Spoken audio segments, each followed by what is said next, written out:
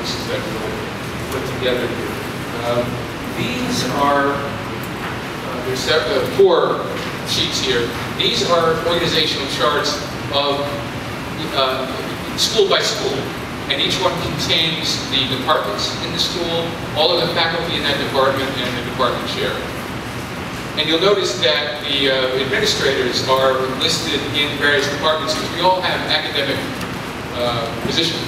We all have faculty credentials. So this will give you a sense of who's where and how it's structured. And this one, thanks to Hyper, well, Hyper put most of them together. This one lays out where the degree programs are housed, and which department has responsibility, which department, which school has responsibility for which degree program. So this will be a useful document you'll be able to refer to, and the deans will speak to some of that in a moment. And later on in the morning, and as we go through the day, we'll have a chance to go over the rest of this. We have the new general education program, which we need to look at in some detail, and we will do that soon. And we have other things that are of interest to you, no doubt. One is our recently approved and officially articulated research strategy for the University of Cole.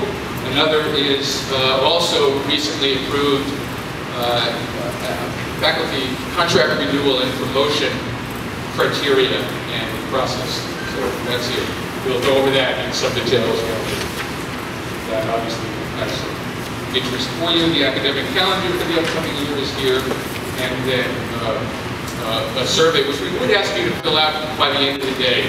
When Hyper and I were preparing today's event, we did make use of the comments of people from the last 2 that we did, and they were very helpful. So it would be useful to have a